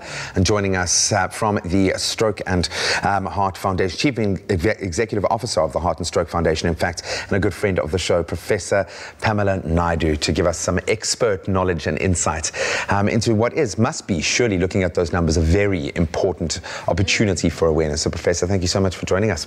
Yeah, no, it's an absolute pleasure. It's lovely to be back. A very important awareness drive we obviously have, because together with heart disease, strokes is really the second highest burden of disease in the country. Wow. Yeah. Sure. So that follows obviously the cluster of HIV, AIDS, and tuberculosis. And so it's a pretty serious It's a heavy hitter, yeah, for sure. Yeah. I mean, I want to take it back to the basics. For someone who doesn't understand what a stroke is, we hear it all the time, stroke, stroke, stroke, but we're not really sure what it is if we haven't experienced someone close to us having experienced it. Can you please explain to us what a stroke is? Yeah, I think that the simplest way to understand it is literally a brain attack. And there's one of two ways that can happen. One is what we call an ischemic stroke. So what happens is there's a blockage in the blood vessel in the brain. And then obviously if you've got a blockage, you're going to find that the functionality of that part of the brain is going to be affected. And usually it's kind of across the body. So you'll find one side of the body is affected by it. And I think the alarming thing is that you can start to lose your neuron functioning. Wow. So when those cells die, obviously then it's going to affect, both your mind and your body functioning, right? So that's the one way of getting a stroke. The other way is when you pretty much have a blood vessel burst in your brain, and then you hemorrhage, and so that causes that surrounding area to be damaged. But the effects are similar. Yeah. Is there a spectrum, a scale? Can you have a light stroke, something that doesn't affect you as badly as we have seen? Some strokes can have a devastating effect in the long term as well. Is there a scale of, can you have a minor stroke? You can. Absolutely, you can. And you can sort of almost recover 100%, But I think the critical thing is that you've got to get help, medical help, timelessly. Immediately. Yeah, because if you get the emergency care and then they can reverse the damage, you will probably have residual effects, but it won't be as damning. And the body can heal. That being said, then, what are the warning signs? How do we know when we need to jump to action? And I've heard the term fast. What does that pertain to? Yes, yeah, very important question. So the thing is, if you and I are having a stroke, you kind of know instantaneously something's not right, but you actually can't recognize it for yourself. So therefore, it's important for the people you work with, the people, your family and your colleagues and so on, to know the FAST acronym. And basically what it stands for, F is for face. So if you feel somebody's looking offish and you suspect they're having a stroke, you ask them to sort of smile or show their teeth. And if you find one side of the face drooping, so those muscles aren't able to contract. Okay. Because it's very involuntary, You can't control it. And then A is for arms. So you ask somebody to raise both their arms, and you'll find one will automatically drop involuntarily. So, and you'll find it's all kind of on the same side. Okay. Yeah. And then for speech, I think that is quite a giveaway, because what happens is when you try and talk to the person, it's unintelligible. They can't recall the words, it sounds like gibberish, literally, or they can't speak, and they possibly have a very severe headache as well. The T is really it's like a call to action. Okay. So the T is get the person timelessly to a hospital. Timeless. Okay, absolutely. so face, arms, speech, And do it fast. And do it fast, exactly. Yeah. Quickly, I want to kind of unpack not necessarily unpack, but discuss the myths around strokes. For example, I know that they say if you smell burnt toast, you're about to have a stroke, and also it's only limited to older people, and a young person cannot get a stroke. So can you please explain that to us? Yes, in the age of misinformation. Fake news, it's fake news, yeah. It's totally. So I think the key thing to remember is that whatever information the Heart and Stroke Foundation, will impart, or the doctors will, medical associations, is all evidence-based. There's absolutely no scientific evidence for what, those myths. And so we will, maybe it's idiosyncratic. One or two people experience it and now it became a general symptom. Now there's a link. So no, that is really not true. I think to rather stick with what is the evidence. And the evidence is, the symptoms that I just mentioned. And in terms of age, can younger people suffer from it? And what are those risk factors? Yes, sorry, that's the second part of the question. Yes, absolutely. But I think that, some scientists don't like when you say the law of averages, but if you just use numbers and you look at averages, the point is people who are 40 and older, possibly more towards 50, depending on male, female, because more women will suffer a stroke than males, then you're more susceptible to it. However, having said that, we know we've got our champion, for example, Etienne Reneker, who's an ex-rugby player who suffered a stroke at a very young age. And that is, the way to look at it is to look at your risk profile. So there's a couple of telling things, that can help you decide, am I at risk or am I not at risk? One is familial history. So obviously, if you have a strong family history of cardiovascular disease. Genetic trace. Yeah, there's a genetic. But having said that, that's only like about 20 to 30% of the risk. Okay. The 70 to 80% is really behavioral factors. So it's your body mass index or your weight, it's what you eat. So hypertension, for example, is one of the key drivers of a stroke. So you can be young and be hypertensive, and if your numbers are 140 over 100 and it gets worse, even if you're 30, you're going to be at risk for a stroke. Wow. And excessive salt consumption, for example, drives hypertension. Yeah. So it's important to look at direct and indirect factors. And then it's probably the best way to do it is to look at a cumulative risk score. So am I overweight or obese? Do I eat badly? Am I a couch potatoes? Am I not getting my 30 minutes of exercise? Not in a gym, just keep moving, be active. And am I hypertensive? And do I have genetic... a trace there. Okay, so I'm starting to pick up that possibly, to some degree, it is preventable.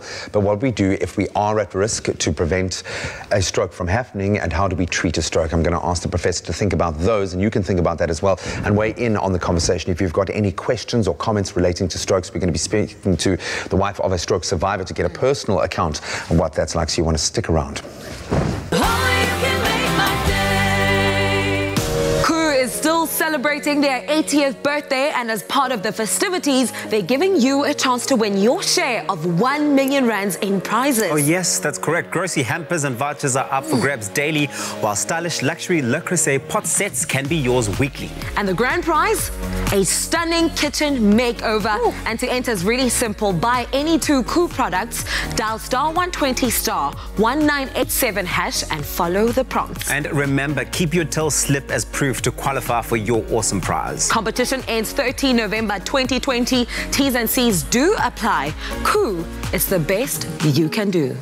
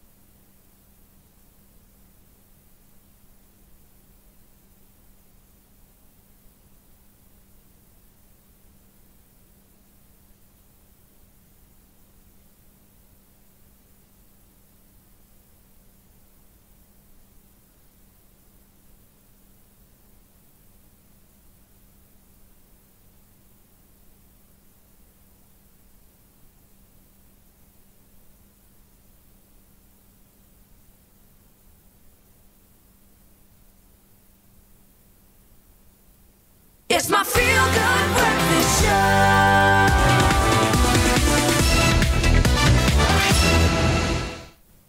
You're still locked in with your Feel Good Breakfast Show. Now, when it comes to eating and eating well, it's important for both good health and, of course, our well-being. Now, healthy eating not only helps us to maintain a healthy weight, but it also reduces our risk of developing chronic diseases. And our clinical dietitian, Mbali Mapoli, joins us this morning to chat about the importance of healthy eating and how it's ultimately a lifestyle decision, and one you can easily make now by taking part in the Game On #UnbeatableYou Challenge, which is offering healthy eating plans and exercise programs to get you started. Mbali, how are you doing this morning? Good morning. I'm fantastic. Thank you so much for having me this morning. And Mbali, I want to get right into it because, you know, lockdown really has affected so many of us. We speak about this so often on the show. It has affected us mentally and physically, with studies showing that on average, we gained about 3 to 6 kilos while cooped up at home. Maybe you can tell us a bit more about the toll lockdown has had on our bodies, and also why Game has now launched its Game On #UnbeatableYou Challenge. It has been such difficult and different times, and our bodies did take a knock, and primarily it is due to the fact that our normal routine had changed. The choices of food that we normally choose, we decided not to eat that because of just an emotional roller coaster that we're going through. So Game has this campaign, the Game On #UnbeatableYou Challenge, and what it is about, basically, in my opinion, it's about giving South Africans that opportunity to just press the reboot button and, you know, take us back to our normal, healthy lifestyle that will normally follow before the lockdown. I love that we're all snatching our bodies together. We're all getting the summer bodies collectively, right? Definitely indeed. Now, obviously, these opportunities you mentioned, I think it's incredible. There's a hub of free content made available for over 4 weeks, and it's been produced in partnership with leading fitness experts. But Mbali, why do you want South Africans to take part and obviously take advantage of this incredible platform? I really urge South Africans to take advantage of this platform, because what Game has done, firstly, they've brought the renowned experts in the field of nutrition, like myself as a dietitian, but also in the field of fitness. So that on its own is just a brilliant thing, but also it is for free. So I think it doesn't get any better than that. We do encourage that individuals go see their healthcare professionals for individualized nutrition therapy and fitness therapy. Yes, we do. But this platform just offers you that push, because you know that, it is not easy to lose 5 kilograms. It is very easy to gain it, but it can be quite frustrating and difficult to lose that weight. And I absolutely love that, because you're not just pushing the fitness side to it, but also the healthy lifestyle. And because we do know that abs are made in the kitchen. Yes. And Mbali, I want you to touch on that as well. How important is it to supplement a healthy eating program and plan with an exercise program? It is very important to supplement a healthy eating program or regime with the fitness or exercise program. And one of the main reasons, keeping active has a host of health benefits, from heart health, brain health, gut health, you name it. But when you're trying to also lose weight in terms of fat loss, keeping active helps a lot in facilitating that process, but also just body toning as well. Keeping active or being exercising helps a lot with that. So when you combine the two, in my professional opinion, I often say it's a match made in the health heaven, because you're allowing yourself, when you are active, we find that people who keep active or who exercise, they tend to choose nourishing food. But at the same time, when you are eating well, you're also more inspired to keep active. Whether it is just about, your overall health, but also even if it is about trying to achieve weight management. Hence, this Game On #UnbeatableYou Challenge is about combining the two, healthy eating and the exercise program as well. Absolute beautiful words, Mbali. Now, those two assets and aspects of fitness that you're speaking about, absolute powerful tools. Now, on top of that, you're a strong advocate for the fact that healthy eating does not have to be difficult as well. So why do you believe this? And also, is it easy to create a different meal or anything just to kind of ensure that we stay on track? I definitely am an advocate of that healthy eating should not be difficult. And I believe in that because healthy eating does not have to translate to eating unfamiliar foods or foreign foods. Healthy eating should be about eating foods that nourish your body. But when we start putting all the glitz and glam in food and start making people eat unfamiliar foods just in pursuit of health, that is where it becomes a little bit difficult, because now you're saying a person must go out of their own food culture to find those foods. So that you can achieve by eating foods that you're familiar with. You will see on the Game Unbeatable You Challenge platform that we've got an eating plan, and planning is everything. So meal planning is everything. You'll see that eating plan provides you with different options which you can choose, and there's a little bit of versatility when it comes to that, because you can choose some other breakfasts and choose some other lunches and choose some other dinners that are suitable for you. Mbali, you're definitely making us excited for summer, making sure that we all snatch together. Thank you so much for your time and all this sound advice, and ensuring that we just live a healthier lifestyle, all of us. Thank you so much for having me. Well, there you have it. Winter's past, spring is here, and summer is near as well. Get all your health and wellness essentials to get your body summer ready. Shop at your nearest game store or online right now. But that is not all, everybody. You can also take part in the Game On #UnbeatableU Challenge competition. Now, all you have to do is take a photo of yourself participating in one of the Game On #UnbeatableU challenges online and post it on your Instagram page, tagging at GameStores_SA and one of their leading fitness expert influencers in your post when you enter. And don't forget to use that hashtag #GameOnChallenge to stand a chance to win a 2,000 Rand Game Stores voucher. Now remember, those T's and C's do apply and can be found on expressoshow.com, and the competition runs until the 9th of November 2020. Yeah, what are you waiting for? And of course, remember, Game Stores are opening hours are from Monday to Friday from 9 to 6. On Saturday, it's from 9 to 5, and Sunday and public holidays from 9 to 4. Hurry up!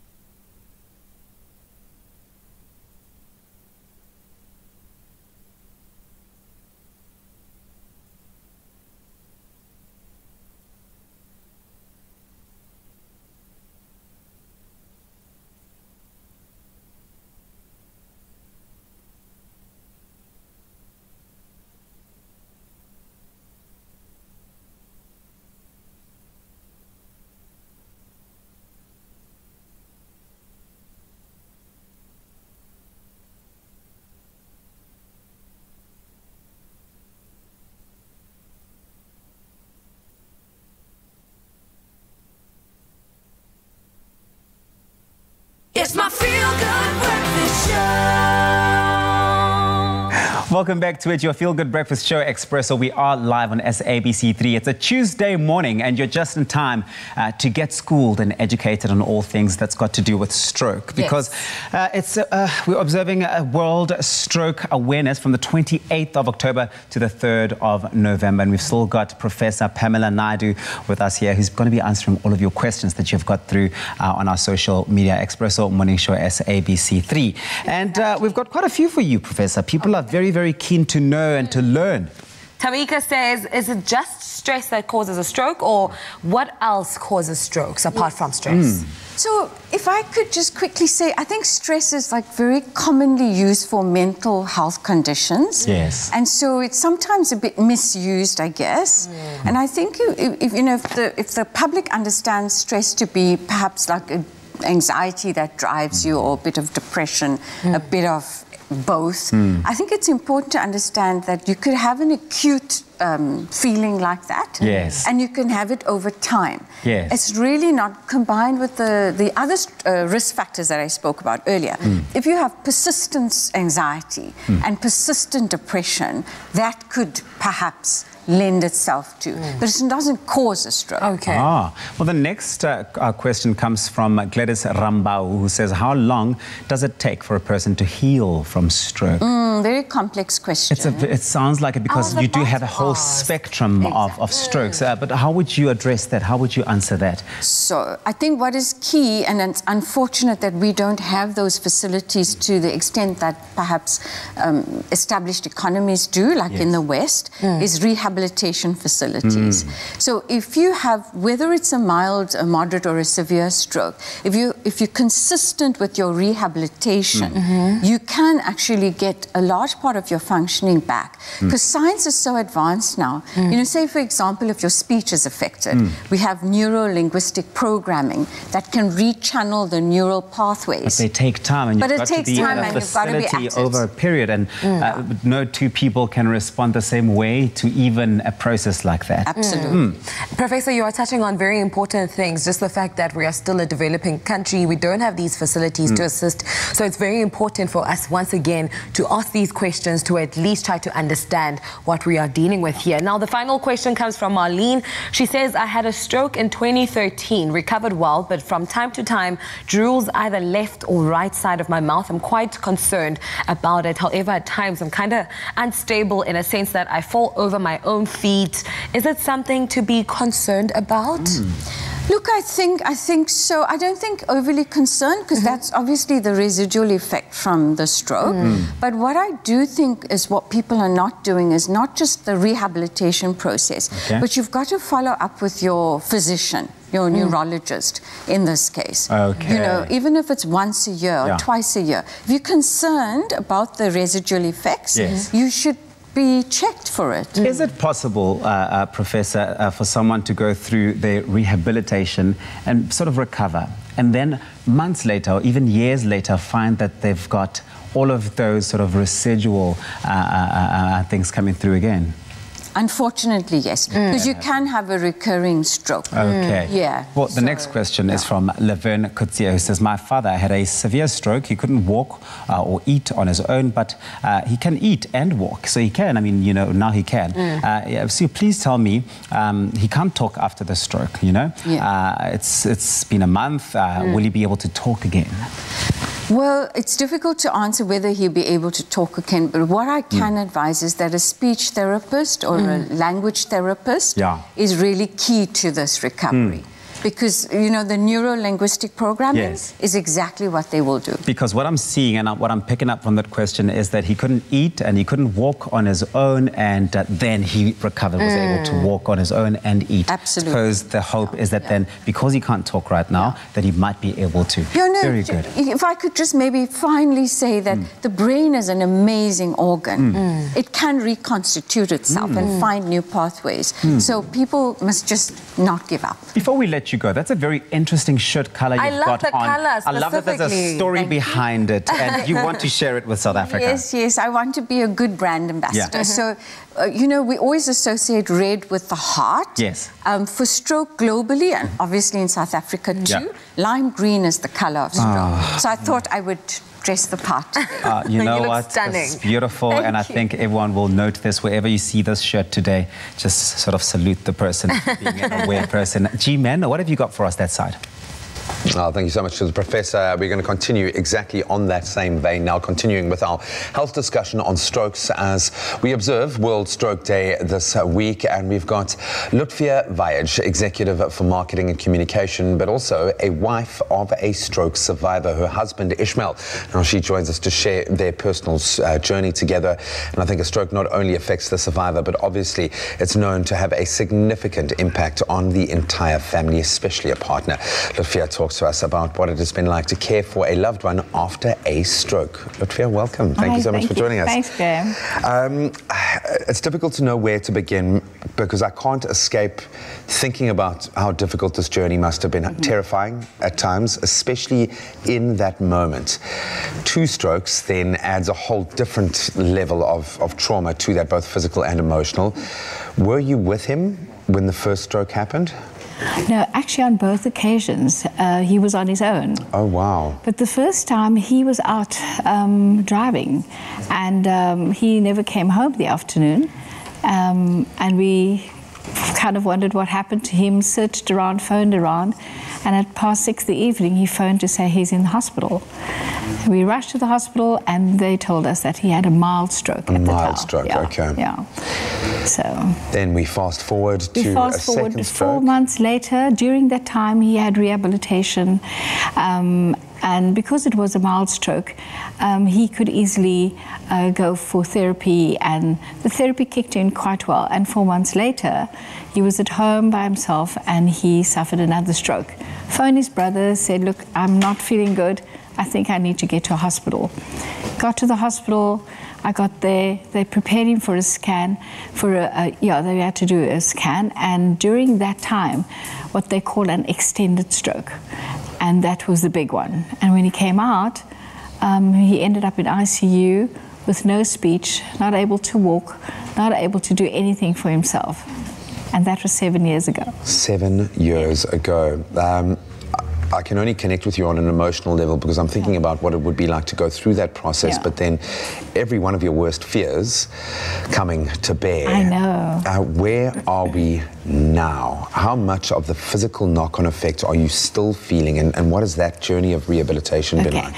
So he started off by spending 3 months at the Stroke and Rehabilitation Centre, which is associated with the hospital. And during that time he had physiotherapy, occupational therapy, speech and language therapy, and after 3 months he was discharged and he came home. And that was a massive adjustment, as you can imagine, because we had to get used to having him around and also to accommodate his needs, and obviously he had to get used to being a different him at home. So that was a very big challenge, and he is in a wheelchair. He now has a full-time carer at home who lives with us, and he's not able to. He's lost his speech, he's locked in, but he hasn't lost his mental faculties, so he's still very much with us, but he's just not able to talk. And about 5 years ago, for 5 years he wasn't able to eat, so we fed him through a tube in his stomach, okay? And as I said, he's still in a wheelchair, and he gets physio at home, he gets occupational therapy at home and speech and language therapy. And so there has been improvement physically. He's able to take a couple of steps, he's able to help himself a little bit, okay, like hold a spoon to try to feed himself.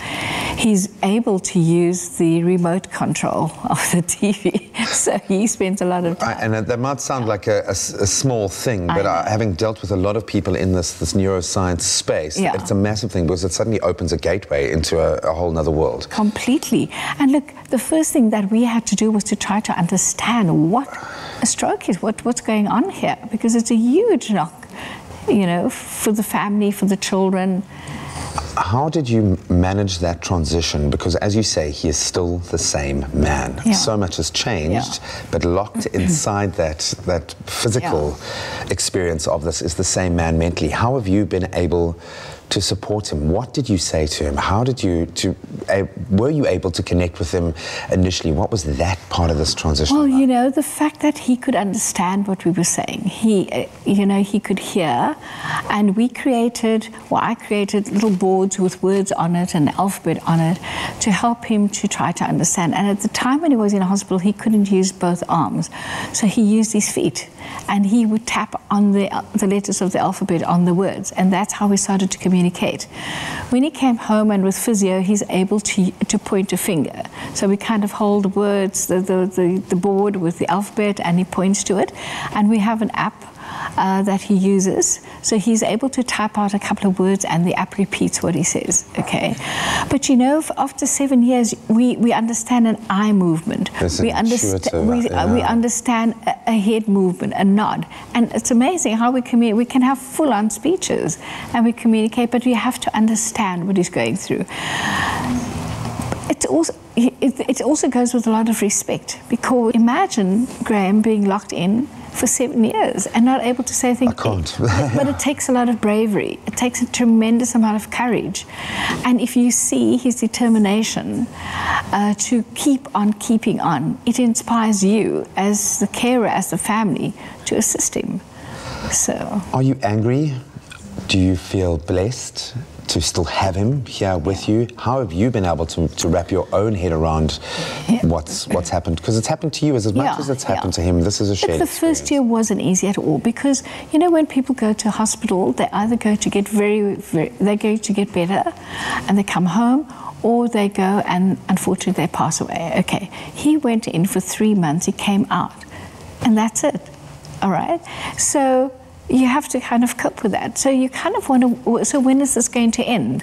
All right, when is it, how many more months to go? It's just that kind of thing. Snap back, yeah. And so with education and talking to people and finding out about it, you realize that every single person is different. They cope differently, the experience has been different, the impact of the stroke has been very different. And so the first year was a massive emotional roller coaster. But we actually believe that this is a blessing for us. Okay, it really is, because we've learned so much about each other, about a family unit, and about our own strength. You know just how deep that reservoir is. Yeah. You mentioned the word cope. Maybe we can leave families, partners, and maybe even those that are suffering from a stroke and dealing with exactly what you've had to deal with. What were those coping mechanisms? How have you as a family been able to deal with what you've gone through? Because this is something quite intense. And well, just to get through one day at a time, firstly, because when it happened, the thought of what's going to happen in 2 months' time or 2 weeks' time, that was just too much. So we just got through one day at a time, and we still do, because we still have wobblies and hiccups along the way, and we see through the day, all right? And also coping with talking about it, okay? Being open and not sitting and stressing over things, you know, just talk about it. Coping by reading about it, by informing yourself about it, by, you know, just trying to understand what the person is going through. So there's various coping mechanisms in place. You know, you've got to just dig deep. Just take it step by step. So one day at a time. Well, thank you for being brave enough to open this conversation up on this platform, because I know there are a lot of, judging by the numbers that I've been presented with today, there are so many people going through what you are going through right now. So thank you for sharing this. Please pass our best on to Ishmael as well, and the rest of your family, for being brave enough to share what must have been a very, very difficult, but it sounds like also inspirational journey. So I really appreciate your time. Thank you. I've taken a huge amount from this, and hopefully this adds new relevance to you at home about why it's so important for us to raise awareness around strokes and staying as healthy as we possibly can, but just knowing those warning signs and what to do if we do go through this. You're not alone, and certainly if you're suffering from a stroke, you are not alone. There is support and help out there, and hopefully this has helped to educate you in just a little way. Looking for fantastic health and weight loss benefits without a lifestyle change or being on a diet? Well, Shapeline 50 Billion from Proven Probiotics is the first ever probiotic to offer scientifically proven weight loss, while at the same time boosting immune and digestive health. That's why we think Shapeline 50 Billion may well be the world's most effective probiotic. Available at Dis-Chem and Clicks.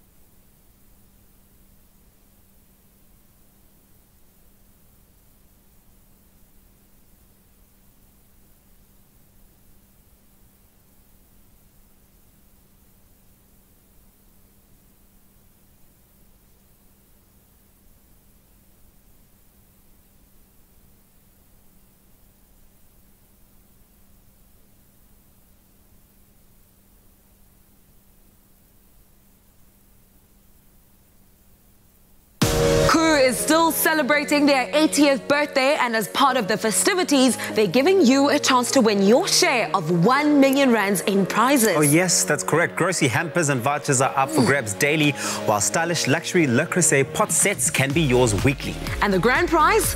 A stunning kitchen makeover. And to enter is really simple. Buy any 2 Koo products, dial *120*1987# and follow the prompts. And remember, keep your till slip as proof to qualify for your awesome prize. Competition ends 13 November 2020. T's and C's do apply. Koo is the best you can do. It's my feel-good breakfast show. Yes, it is your feel-good breakfast show. It is Expresso, live on SABC3. Time to bring it back to the kitchen.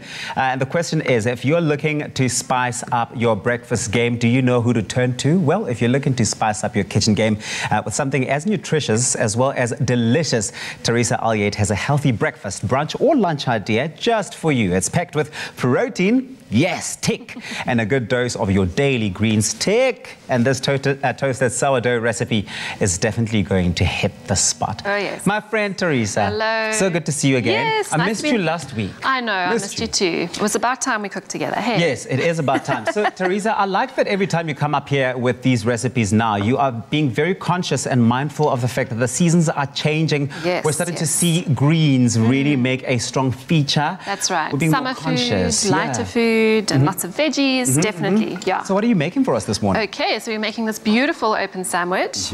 I've got some olive oil in the pan. I'm going to fry up some green beans. Lots of green happening today, which is great. We love that.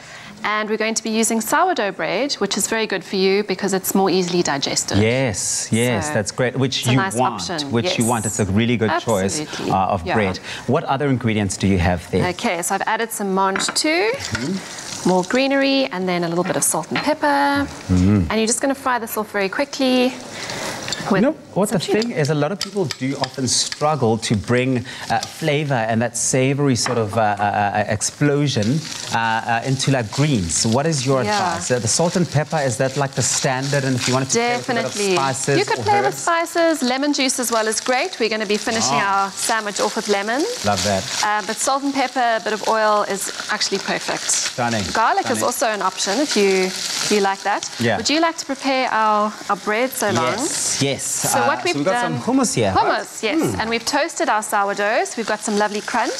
Oh, yes. So you that's can what just you want. spread that nice thick layer. You actually do want to be very generous. We want to with be it. When generous, you do hummus, yeah. you want to actually just like stack it on there. I'm actually going to bring this on here. It's so delicious and it's got protein in it, so it's lovely. You want to make sure that every corner of the bread that you're having, you are arriving onto some hummus there, Edge to edge. You don't want to have any dry bits. Basically, what I'm doing here is I'm plastering That's good. the hummus on here. Almost like when you make Lovely. cupcakes Yeah. with the icing. That's hummus to bread. Same kind of idea. But hummus is also good because of the protein element. Yes, absolutely. And we've got protein in the tuna as well. And then obviously fiber from our vegetables. So it's a lovely dish. So basically, there's like the gymmer's choice. This is the gymmer's alternative. Look at that going I'm just on going to there. take that. And if you don't want to use tuna, you could use something like chicken. Yeah. Or you could do a vegetarian version. You could I use love how quick and easy it is as well. You know, during the day, it's always busy, and you want a nice quick lunch, but something that's substantial and filling. But it looks good too. And healthy. Yeah. I think the one thing that I'm going to be stressing throughout the summer is people really do eat with their eyes. So when a meal's presented in this way, even if it's just 2 colors, the green and this sort of beigey color that you're getting from the hummus, you want it to still look really, really good. I mean, this looks like restaurant grade stuff. Stunning. This is restaurant grade material we're talking about here. Yeah. But the only way to know if it tastes like restaurant or hotel grade is to taste it, right? Yes, so we finished it off with some microgreens. I'm going to have one of these lemon here. juice. And absolutely delicious. Please Lots of dig crunch. in. Dig in. And the magic is in the crunch, but all the flavors. Beautiful. It really works. Oh, yeah. I'll let you do that. I'll pick it up.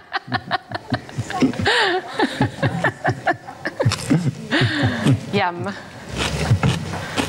Come through, G. He was just having the time of his life, chatting up a storm. Lutfia, what an incredible journey and story. Just, 7 years dealing with someone in that scenario, and the successes and the failures and how to wrap your head around it. Just hugely insightful. So thank you so much to our panel, everyone who's come through today to help us promote stroke awareness, and hopefully you have garnered some absolute gems from that. But now an opportunity to throw forward to an exciting night, because lest we forget, it's a Tuesday, baby. Yes. Now make sure that you catch tonight's episode of The Insider SA at 7:30 on SABC3. This week, they're exploring artistic expression with some incredible guests. Truly exciting stuff. Yeah, an awesome lineup. They'll be sharing this exclusive 1-year anniversary with none other than Somizi and Mohale at the luxurious, and it would be luxurious if Soms is involved, at a beautiful nature getaway. Yes, now they also check out the incredible collaboration between fashion designer David Tlale and artist Jean Duplessis. They also visit the beautifully designed award-winning restaurants of Top Chef David Higgs.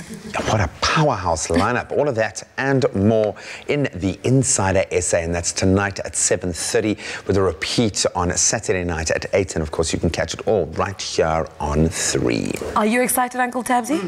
What are you eating? What are you eating? No. Join us tonight at 7:30 on SABC3 as Somizi and Mohale celebrate their first-year anniversary in luxury safari style. That's so nice. Top Chef David Higgs invites us into his home and shows us his favorite meal. And designer David Tlale and artist Jean Duplessis create artistic magic. That's The Insider SA, tonight at 7:30, only on SABC3. Literally have to social distance, because you've heard about the second wave, guys. Yeah. Well, we should all be maintaining social distancing in our masks when we're out in public, and if you're feeling symptoms, getting yourself tested. But Dr. Emil Reed, who himself has been through the COVID experience, is going to be joining us for our midday show at 11:30 this morning. We're also going to chat to Carl Weber. Him and his partner, they lost a parent through COVID. So a stark reality of us still being gripped in the pandemic. We'll see you at 11:30, but we love you. Never forget it. Mwah.